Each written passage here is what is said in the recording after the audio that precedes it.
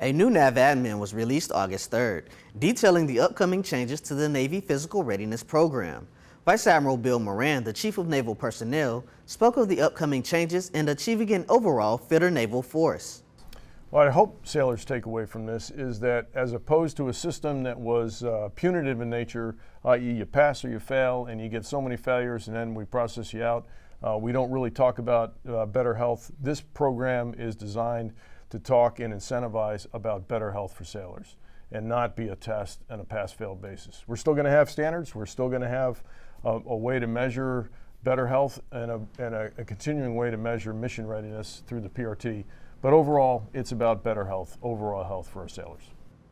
Other changes will include the Physical Activity Risk Factor Questionnaire, or PARFQ, and the Body Composition Assessment, or BCA. For more information, visit ah.mil.